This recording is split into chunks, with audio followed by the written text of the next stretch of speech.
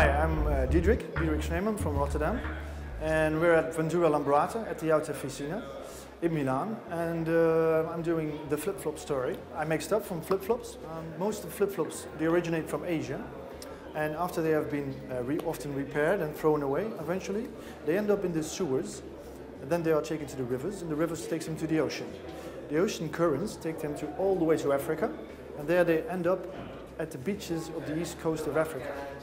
It's about 10,000 kilograms of flip-flops washing up on the beaches every year.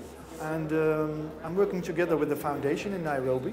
We're starting a production line in their workshop where they make all kinds of little toys and door stoppers and jewelry to see if we can get some new products in production.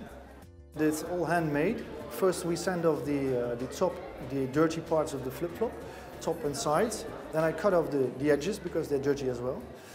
Then I cut out all the square pieces of the best pieces of the flip-flop, make them square, and I can glue them together and build up a shape.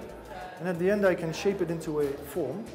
The lamp, the shape of the lamp, I was inspired by the material because when I was sanding these flip-flops, top side, bottom side, the colors came up, and 80% of the flip-flops are pink and blue.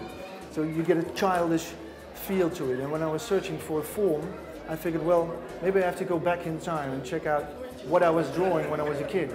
And I was checking all these drawings, and one thing that was funny is that all the things I drew were things that could move or lift or fly or eventually do something. So my first prototype, I put it on wheels, and I thought, well, it really captures the playfulness of the colors and the material. With the socket in there, I was working on my laptop at my dinner table, and we have a lamp standing there as well, and eventually my laptop shut down and I had to look for a socket, of course, and then I saw the two cables and I figured, well, I already have some electricity on my table, why not combine the two? So that's why the socket is worked in the lamp.